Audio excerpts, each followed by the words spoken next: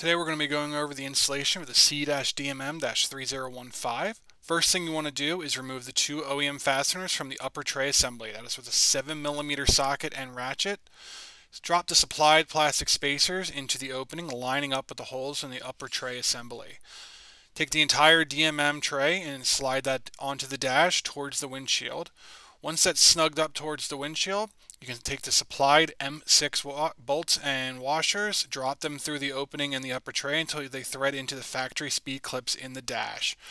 Repeat process for both sides, making sure not to snug up one side until both sides are started. Once that is complete, you can snug up those bolts and move on to the next step.